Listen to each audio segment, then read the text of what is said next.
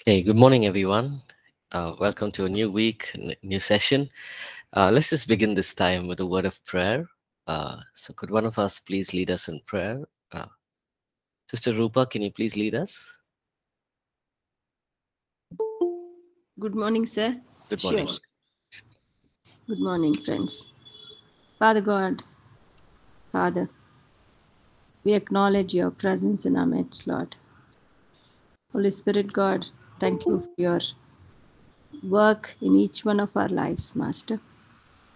Father, we commit this time at thy throne of grace. We commit our hearts and please open our hearts to receive your teaching through your servant, Lord. Bind us together, O Lord, Father God. Pour out your power and presence and your knowledge into our midst, Lord, that we may receive and perceive, Lord God. Father, we thank you and let your will be done in our lives and let your purposes be, Father, fulfilled through each one of us. In Jesus' precious name we pray. Amen. Amen. Amen. Thank you, Sister Rupa. Okay, before we begin, let's just quickly do a review of what we did last week. So, last week we looked at chapter 5. We looked at a few revival stories and how the revival that these people that the Lord used. We also looked at a few reflections. So let's look at the first one. We looked at the Moravian revival and how, in Germany, Count Zinzendorf, a rich man, through him, very young man, 27 years old, but through prayer and times of dedicated prayer and standing together in unity, we see that the Moravian revival went on for 100 years, right? We looked at there was unity, they were responding to the Holy Spirit, right? None of them said no, I don't want this happening. I don't know why the Holy Spirit is doing this. Nothing like that. They were responding to the work of the Holy Spirit. And also this movement fueled missions and revivals in the different parts of the world. uh, and then we looked at the second great awakening as well, where we see that it went into North America, and then college campuses saw revivals. And one of the precursors we saw to revival was consistent prayer movements. Now, something unique in all of these, not unique, but something common in all these revivals was the aspect of prayer, right? Was the aspect of prayer. And also, we see that most of these revivals, there was unity. Because later on, we see that there was, in certain revivals, there was, divisions later on, misunderstandings, jealousies, and all of that. But the main precursor for a revival was prayer and unity. We also looked at how God was able to use normal people, working class people, and the layman's prayer revival in New York. What started off with about 10 or 12 people, six people initially, went on to 20 and then 50. And then they saw almost 10,000 people all across New York coming in the afternoon at 12 noon, 12 to 1 in the afternoon, praying for revival in New York. And this, again, this prayer movement was lasted for many a years. And through this prayer movement came the whole aspect of ministry towards working class people. During this time, it was New York, America was going through a depression. Things were Business was low. The the churches also were seeing a dampened state. But we see that God used this man Jeremiah Landfire, a working professional, right? Just put a burden in his heart to start a prayer from 12 noon to 1 p.m. But little did he know that this prayer moment will sweep across America and touch thousands and thousands of lives. Later on, we see that the same prayer movement went into Ireland, Scotland, Germany, Britain, Netherlands, West Indies, South Africa. All these countries began to have a 12 to 1 p.m. Prayer time. Would he have pictured this?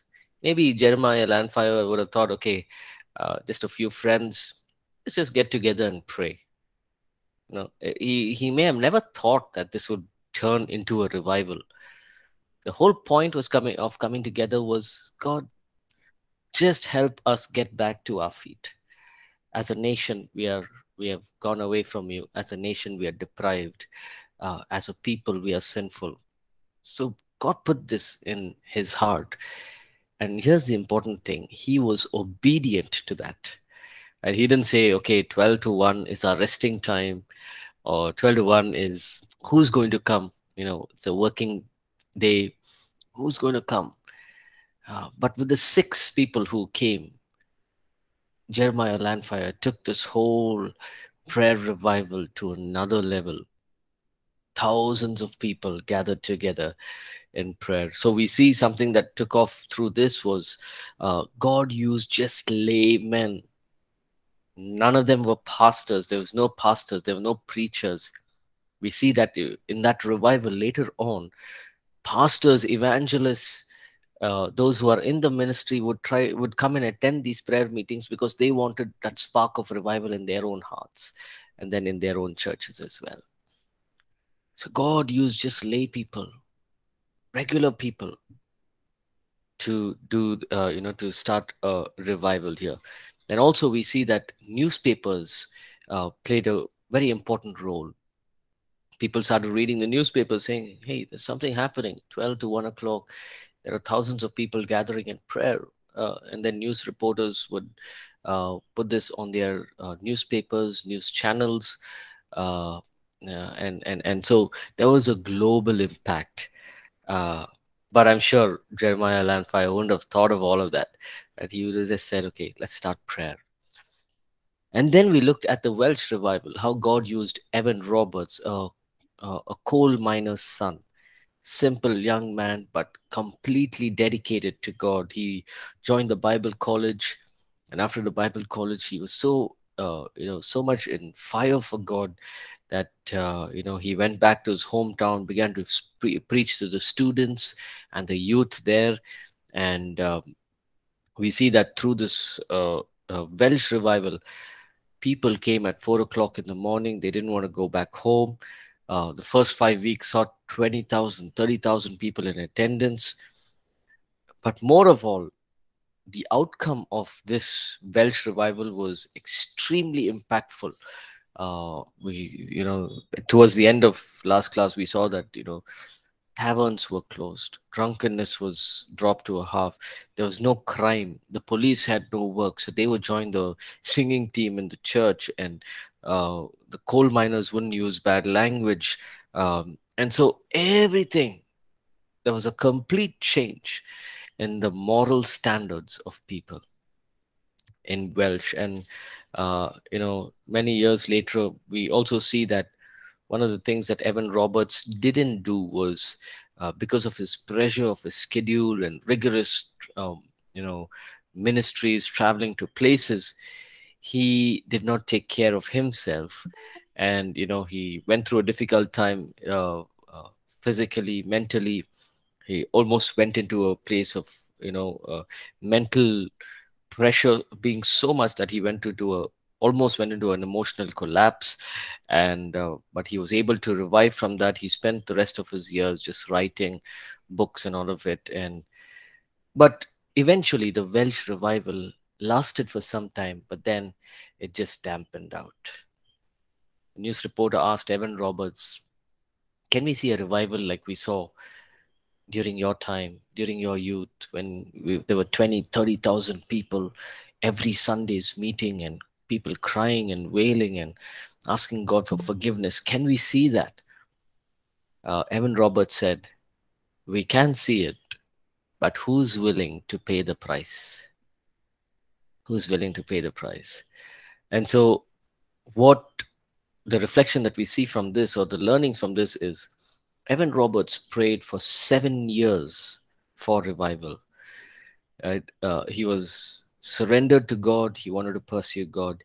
He was an uncommon person, not a son of a preacher or a pastor or anything, just an uncommon, a coal miner's son. And we see that here the Holy Spirit began to bring fruit into people's lives. And so it's so wonderful to study all of this, to see how God is using these simple people, yet He's able to empower them with such a power, such an anointing that is able to impact entire nations, people who are in small cities, small towns, impacting the entire nation. So we stopped here. From today, we'll just pick up on two more revivals, and we'll take a few reflections from that, and then we will bring this chapter to a close. Um, and and so we can, the main point of this chapter is to have a few takeaways from each revival. Now, we're not going entirely in depth into the revivals, in the sense that we're not studying about what are the books they wrote, because all these revivalists wrote many books, from their experiences as well. So we're not going deep into that. We're not going into deep into events that happened, but we're just doing an overview, so that we can have some takeaways. So 1905, I'm on page 70. We did touch upon the Mukti Mission revival and Pandit Ramabai. So we know that Pandit Ramabai, she was a Brahmin girl.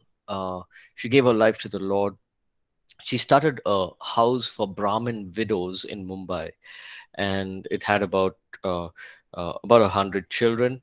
And then from there, she started another home in Pune, which is called the Mukti Mission, and that had 2,000 girls. Now, these girls were young girls who were married off to rich Brahmin older men, and then they would die. And so these girls had nothing to do, uh, very young in life. So Pandit Ramabai would take them into the orphanage. But what she would also do is, it was not just a, kind of a shelter home or something, but she would pray. She would get everyone together, and she would pray for revival.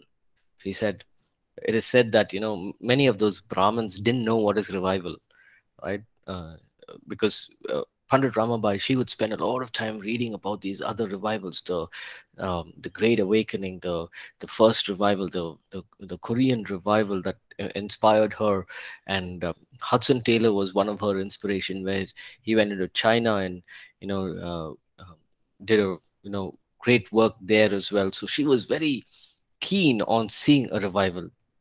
So she would ask these girls, these Brahmin girls, why don't we pray for revival? And they said that those girls wouldn't even know what is the meaning of revival. And she knew it, that they didn't know, but she would just say, let's pray for revival. And so she would, get around all of them up, 2,000 people, children or girls, young girls, right? uh, Praying for revival, praying for an outpouring. It is said that Pandit Ramabai would do that every day, in the morning, the afternoon, and in the evening. Then she would go back to her home or her room, and she would spend many hours praying, many hours fasting and praying for revival. Uh, and eventually, they began to see a move of God. These Brahmin girls who were, didn't know what is revival, didn't know much about, Christianity. She began to teach them about the Word of God. So she realized, okay, we need to teach the Word of God to the girls, right? So she would spend many hours studying and teaching and preparing the girls. All of a sudden, there was an outpouring. The Holy Spirit moved in that place. The girls fell under conviction. About 1,200 girls were baptized in 2 months. Picture this: 1,200 Brahmin girls were baptized in 2 months, right? Uh, so Pandit Ramabai also heard of the Welsh revival, what was happening there. So she was encouraged even more. She said, okay, what we're going to do now is, now we've received the Holy Spirit, now we have come into the Lord. She made teams of prayer groups, 10 girls in each team. Now you go ahead and pray for this purpose. Or she would make prayer points and give each of them prayer points to pray for. And so there were girls praying in groups throughout the day, right? Um, about 30 young women met at Mukti Mission to pray for the Holy Spirit, and then they would evangelize. The Holy Spirit would move powerfully among the girls, and then slowly these people, these young women, would go out and minister to other people. Now, picture this, right? This is the early 1900s. This is India. Now, imagine you got some young girls, right, probably in their early 20s, filled with the power of the Holy Spirit, completely on fire for God, and they're making groups, and they're going out onto the streets and evangelizing. Now, firstly, it's India, right? Secondly, they are women. And if you read about the history of India, women were not considered people who should be going out. Right? They were more, they had to be at home, and they were looked down upon, and uh, they still had that kind of a culture. These are Brahmin girls who have become Christians, and they're going out to preach. But what happened? People were moved to tears. People began to pray. People began to see visions. They fell on their face. Others started seeing visions of Jesus. The meetings went on non-stop for 17 hours. Now, these young girls would take turns, so if we read more about the Mukti mission, what they would do is they had no instruments. Because they were only young girls and not many of them knew. So it is said that they would come, a group of 10 would sing. The moment they would finish the first song, uh, you know, by the time they finish the first song, already people are crying. Already people have fallen on their, fallen off their seats, crying, weeping under conviction, right? Before the first song ends. So they would open it up. People would come in front, they would cry out, they would pray. Then that would go on for a couple of hours. Then another group will come, sing another song. And then they'll sing that song. Again, there's another group of people under conviction. So this went on and on. 17 hours in a day. Repentance, conviction of sin, speaking in tongues, dreams, visions. There were stories of people prophesying. There were stories of miraculous supply of food and, God's intervention for for the women in the, in the Mukti mission. So it's so powerful to hear this. The baptism of the Holy Spirit was so evident in that place.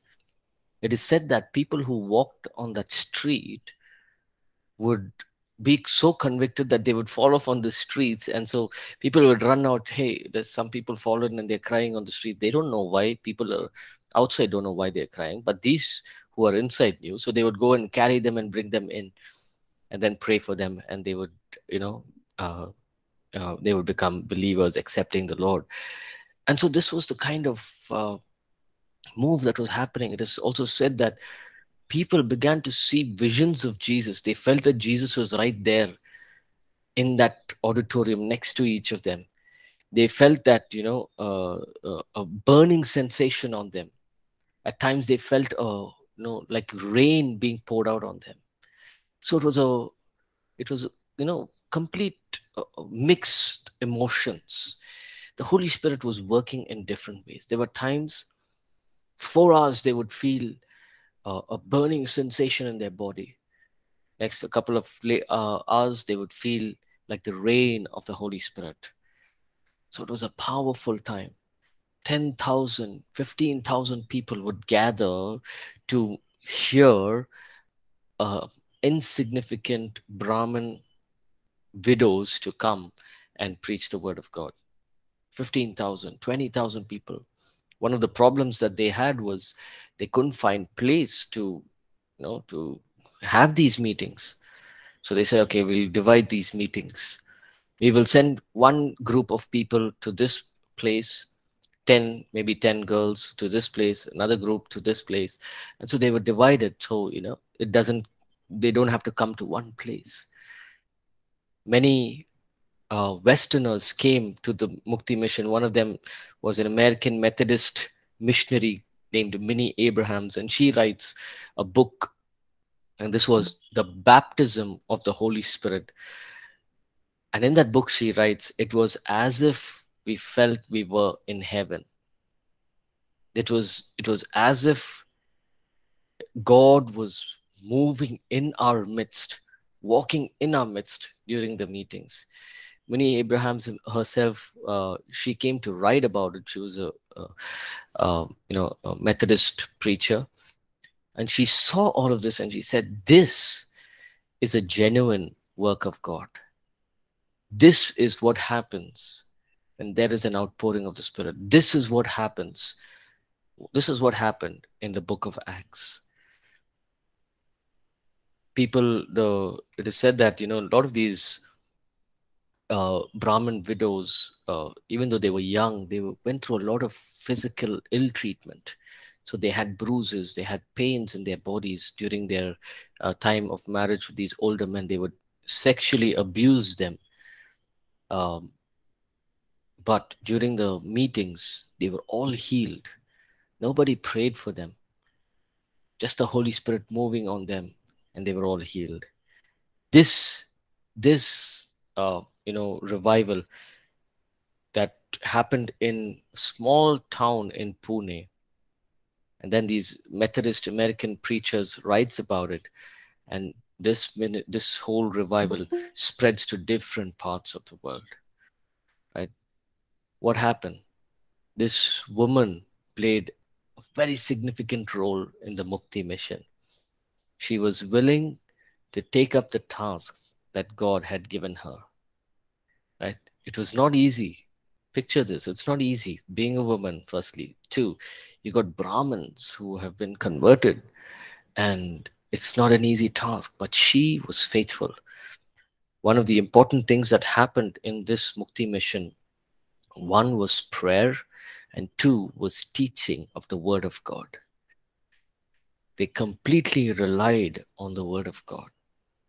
So let's look at a few reflections that we can take from this. Once again, just like every other revival, prayer was the precursor, right? They saw a deep hunger, and they had a deep longing for the presence of God. Right? Pandit Ramabai, she would go into a room and spend many hours praying and seeking God, saying, God, you need to do something in this place. A deep hunger, a deep desire for God. Secondly, Pandit Ramabai stewarded that revival in the right way. The word steward means to look after. We use the term steward what God has given to us, right? So she stewarded the revival in the right way, which means that when there was this, she was praying for revival, but when the revival slowly sparked, she didn't go and announce it to everyone, okay, revival is happening here. No, she just kept calm. And when there's the outpouring, the revival just, you know, uh, just overflowed. That's when she told everyone, okay, and everyone got to know that this was a revival. And we see that she was able to consolidate the work. She didn't say, I'm only the leader, I should be there everywhere. No, she made teams of 10 people everywhere, and the work was consolidated. And three, we see that the spreading of the revival was done only by Bible women who went and evangelized and spread the fire of revival. So God is able to use anyone. It does not matter. It doesn't need to be a man. God can use women, simple women. All we need is the desire, a deep hunger for God. And God is able to move in our hearts. So that was some very important learnings from Pandit Ramabai's life. And even now, what happens there is, I'm not sure if they've renamed the place. I didn't look it up, but one thing I do know is there are homes in Pune and Mumbai which house of widowed women, and there they teach them the word of God, and they teach them how about the Holy Spirit and the gifts of the Spirit, and so those things are still happening, but we don't know whether they still have these times of prayer of morning, afternoon, and evening, like how Pandit Ramabai did. Uh, so we see that God used this woman powerfully. Uh, okay, let's look at the last one, the Azusa Street Revival. Now, this was also one of the most famous revivals that we can read of. The first thing that comes to our mind when we say, yes, Mangi has raised your hand. Go ahead, Mangi. Thank you, sir.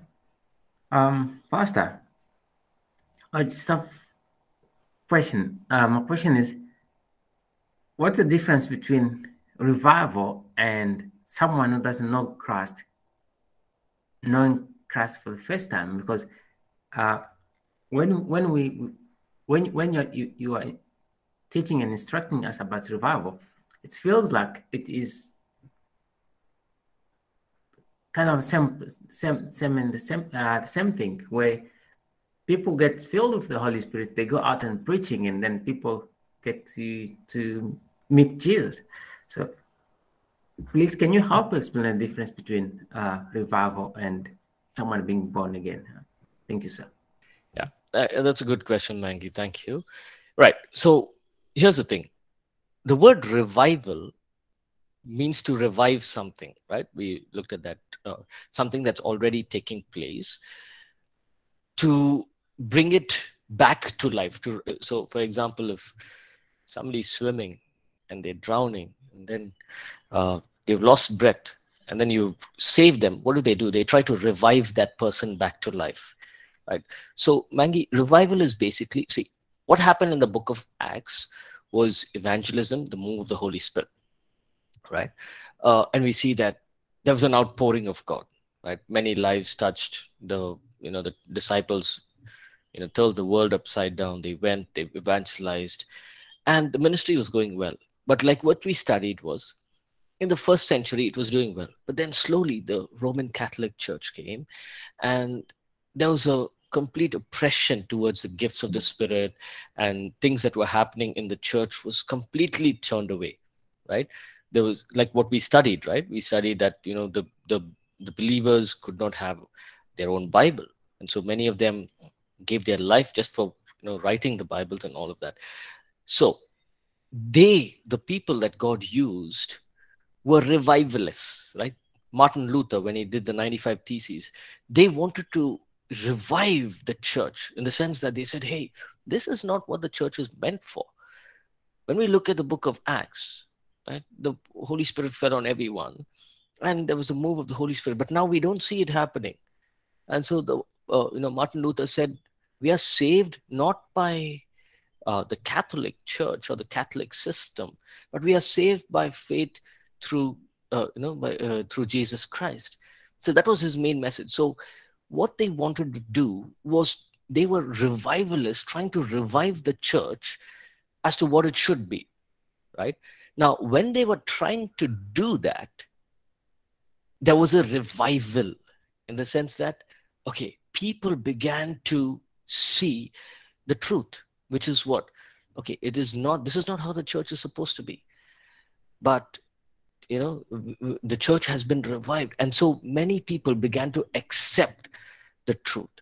Now, during a revival, it could be that Christians who are living a empty life, a dry life, they don't really know God, they have been revived back with the power of the Holy Spirit. They've been revived back, their thinking, their understanding of ministry or Christian, the religion as a whole, their walk with everything has been revived back, right?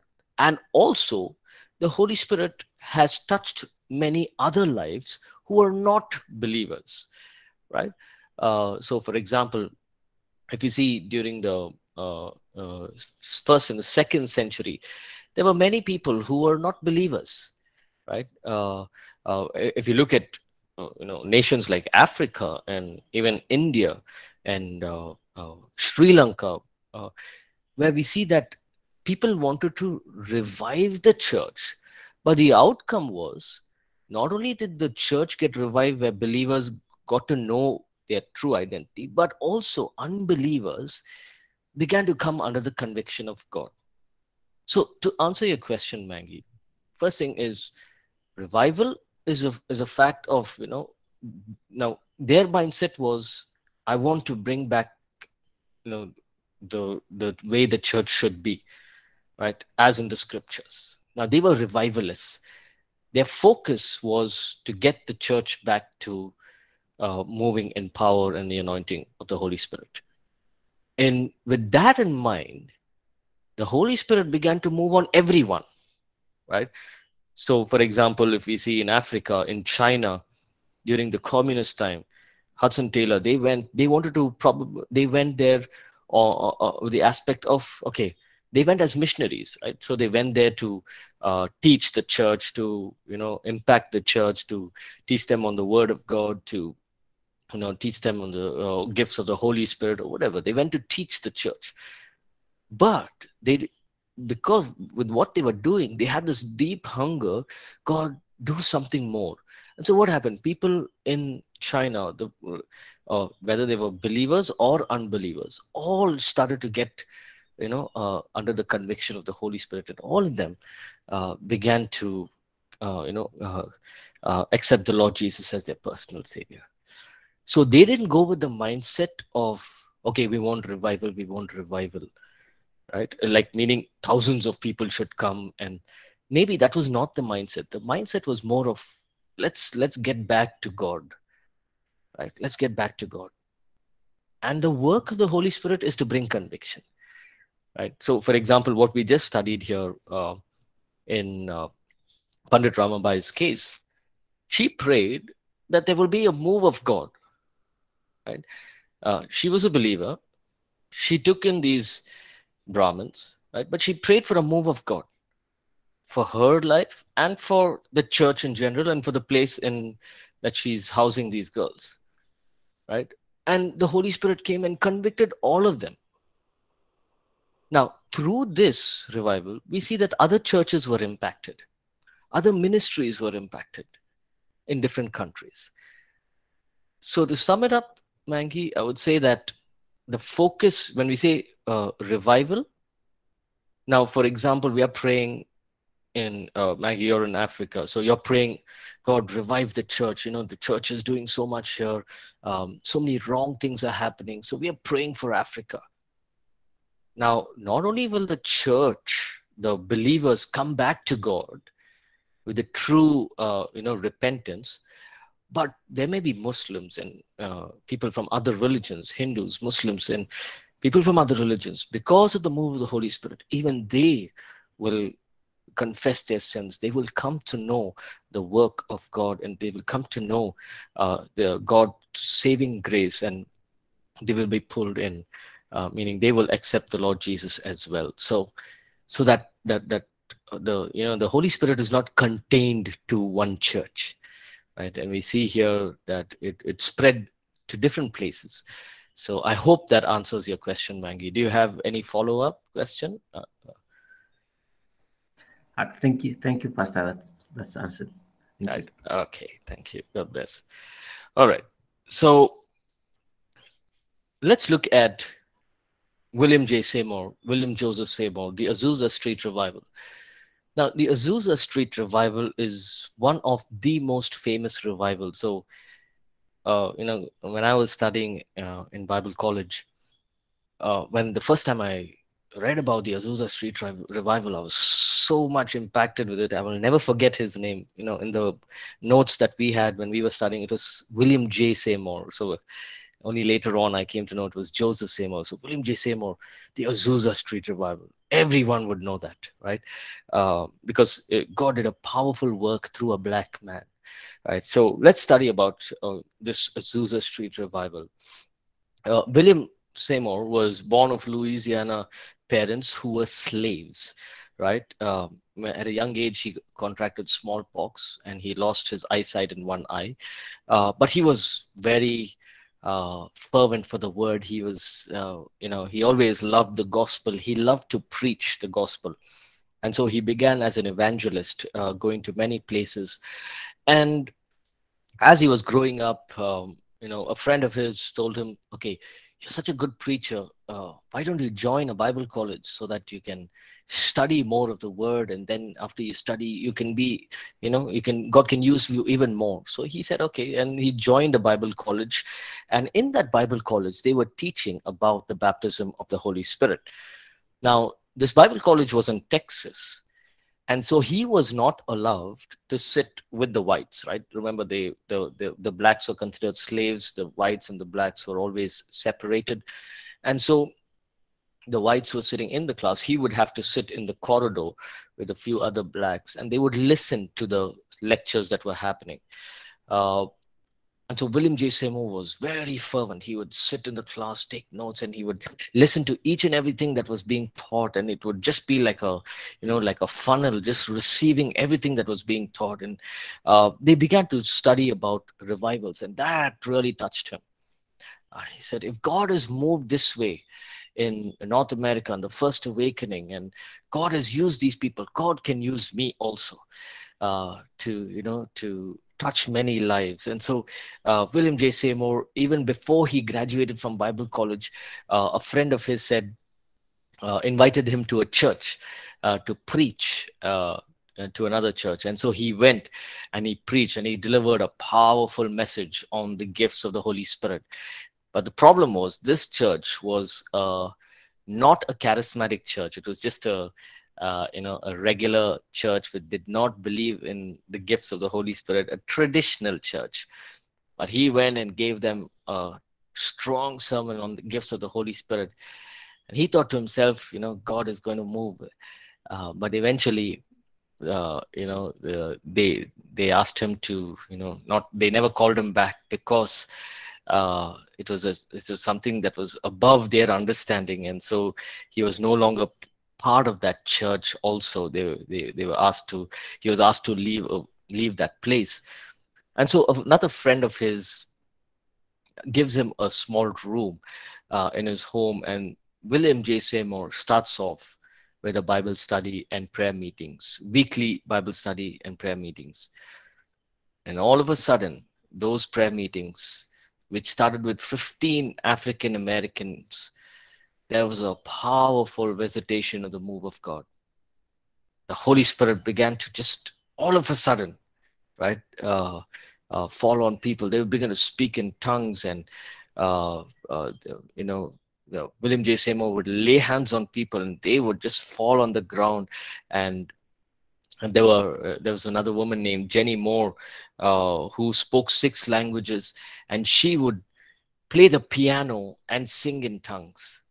Right now, eventually, it became 50, 60 people, and they had to move out of that place. And so they took up another small place, and their prayer meetings went on from morning to afternoon.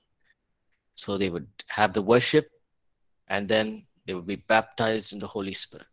Same thing. They would fall on the floor like that. They will speak in tongues. People on the streets would hear that and come in, and they would be convicted of the Holy Spirit. And the ministry began to grow. Right? So they needed a place to, have their regular services. So in Azusa Street, now if we look at pictures, and Azusa Street is it's like a main road, and parallel to that main road is these streets. And so it was a corner place, Azusa Street, a dilapidated building which was partly burned down. And so William J. Seymour took this place. He used it. There was like a ground floor, and then there was a first floor, and then a room on top. So he would use the ground floor for prayers. The top floor was for meetings, meaning the staff meetings and all of that, and Sunday school. And then the floor above that was where he would stay. And so the whole movement started to spread powerfully. Now, here's the thing. People from different cultures, different background, different races, different ethnicities would come for this revival. It is said that it came to a point that even white people came to the church, right? In that street corner, that small place, which could house actually only about 1,000 people, they were cramping up with almost 2,000, 3,000 people. William J. Seymour said, "This is not happening. We need to do something about it." So he would have a morning service. We would have a early morning service, then a mid morning, and an afternoon, and an evening, and then a night service. And this was every day. So on a daily basis, they had about 15,000 people coming in and going, coming in and going. So it was like, which service did you attend? Oh, I attended the early morning service. Which service do you attend? Okay, I'll attend the evening because I didn't get place in the morning. So that was the atmosphere at that time.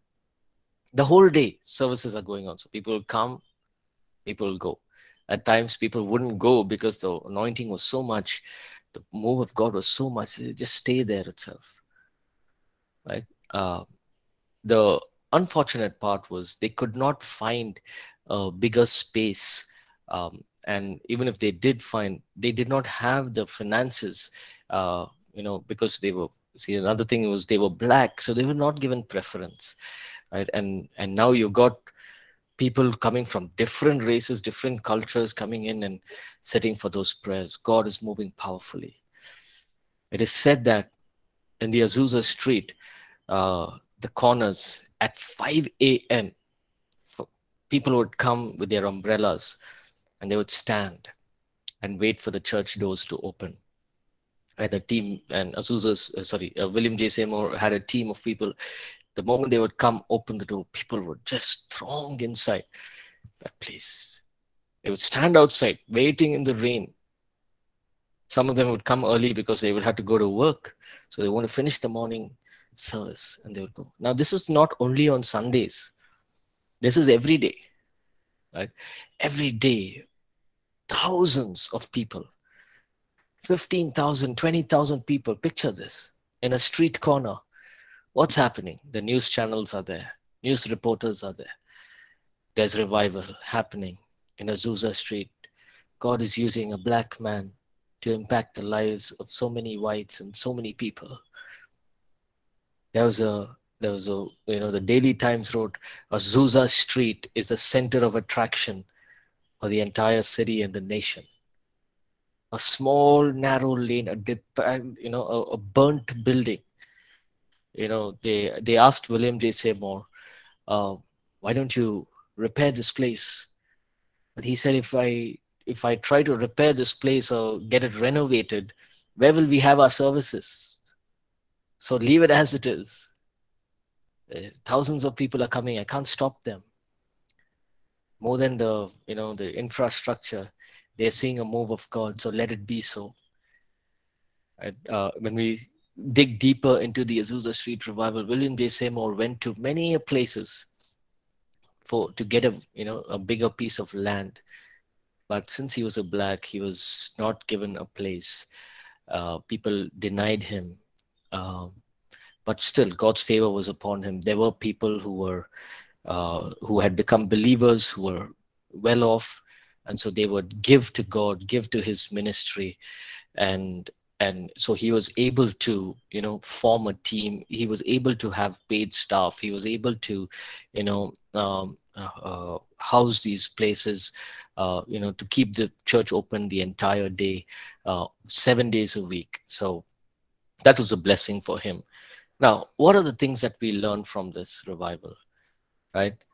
William J. Seymour was a man with intense hunger for God. Even as a young man, we see that his standing in society did not stop him from knowing God. Even though he had to sit outside the corridors for the Bible school, there was no self-pity. Oh, I'm like this. How can God use me? No. He said, God is able to. If God has used people before, he's able to use me. So he was so intense for God. He was fasting and praying. While praying, he would spend 5 hours a day in prayer. 5 hours a day. And then one day he was as he was praying, the Holy Spirit ministered to him and said, if you want to see revival, you need the work of the Holy Spirit. And he said, okay, I want to move my prayer from 5 hours to 7 hours. So 7 hours a day he would pray. And this happened for 2 years, continuously, 7 hours a day. Right? And we've said this so many times. Our public ministry reflects only what happens in private. Right? Here we see, why is it that 10,000, 15,000 people are coming to a corner of a street, standing with umbrellas with the rain, early morning, to this burnt building, right, with no facilities, nothing, to a black man's church? Why is it that they're coming and standing there? It was nothing, if you see pictures of William J. Seymour, he was a stout man, very, his eyes, one eye was like kind of a bulged, because of smallpox. He had a lot of spots on his face. His eyes was, one of the eyes was not, he was blinded, and so his eyes was all bulged out, and very offensive looking kind of a person. Why is it that 15,000 odd people are coming every day to listen to this man? Because when he goes back home, he's praying 5 to 7 hours a day. So they're not coming to see William J. Seymour. They're coming because of what he carries with him. He was a man steeped in prayer. Day in and day out, the most important work, or the most important mission of Azusa's ministry was prayer. Even as there were times that Seymour spent most of his time behind the pulpit praying. And there are instances when we read that, they would finish the worship, all of it. William J. Seymour was a stout man, so he was short and stout. And so by the time he would come up from the chair to the pulpit, he would stand and he would open his Bible. And by the time he opened his Bible, there would be a deep sense of conviction in people. They would begin to cry and weep, and they would all, come in front. He wouldn't have even started preaching. So William J. Seymour himself says, there are times I've prepared for 4-5 hours on a sermon, but I've not even been able to preach it. Because remember, earlier on, he loved to preach, but he didn't get an opportunity. He didn't get much opportunities to preach because the move of God was so powerful. Every time he would go, people would, just fall off, even because of the anointing that he carried. But yes, later on, what he did was he also started Bible studies, home groups, and all of it, where people could meet together and study the Word of God. So another things that we noticed was the services in Azusa was spontaneous. There was no special choirs or special singers and all of that.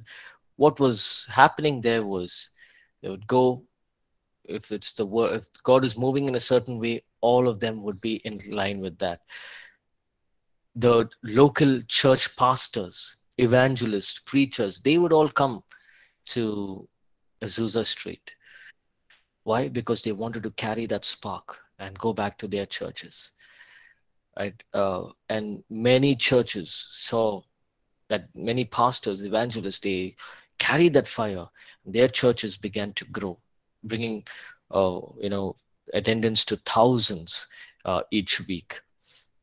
The most important aspect is here, races mixed together, and they were worshiping God together, which didn't happen during the early 1900s. Another important thing was William J. Seymour planned and organized his thing. He had regular staff, he had regular volunteers, he had membership, he had a statement of faith, he had an accountant, he had children's church, he had organized teams, organized volunteers, he had a director of missions, and so it was very organized. It was not random. Right? Even though what was happening in the services was God was moving in his own way, he had a good team, volunteers, staff, directors, director of missions, and all of these things. They had pastoral meetings, staff meetings. It is said that their staff meetings would have about 600 people, meaning staff and other pastors also began to come, pastors and evangelists. So he didn't know what to do. He didn't have place to have these meetings on top, which is the office kind of place. So they would meet in the church. The moment they would come down to the church, the presence of God was so powerful that they could not even have the meetings, right? But here's what happened towards the end of this ministry. There was strife, there was jealousy, there was some things had to, this whole thing of, the organization caused problems. There was, criticisms, misunderstandings. People start saying, how can the blacks be with the whites, or how can this happen, this is not of God, how can, so a lot of ministries had to close down. Eventually the revival fire was completely dampened. You know what happened in the end? It was one of the most sorrowful stories. Azusa Street revival was completely dampened.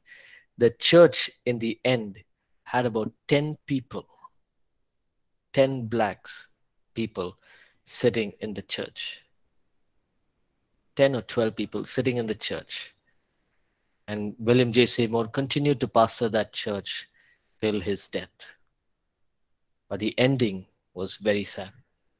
God used this insignificant person, a black person, so powerfully. But we see that he had good organization, good structure, good leadership, but jealousy, pride, or organizational values came higher to the work of God, and so the revival was dampened. It was a sad ending, but the ministry did make a large impact over different nations, spreading revival across the world.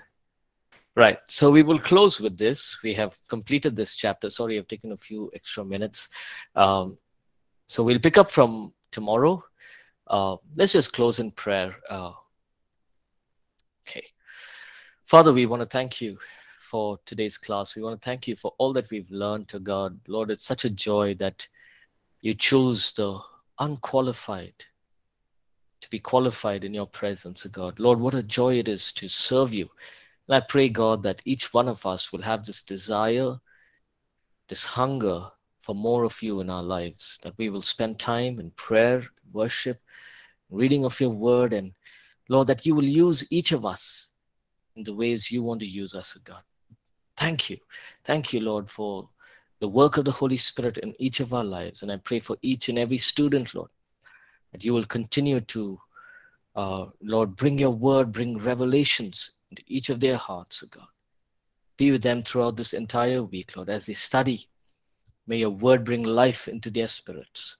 In Jesus' name we pray. Amen. Amen. Amen. Thank you so much. Sorry it took an extra time. Have a great day ahead. God bless.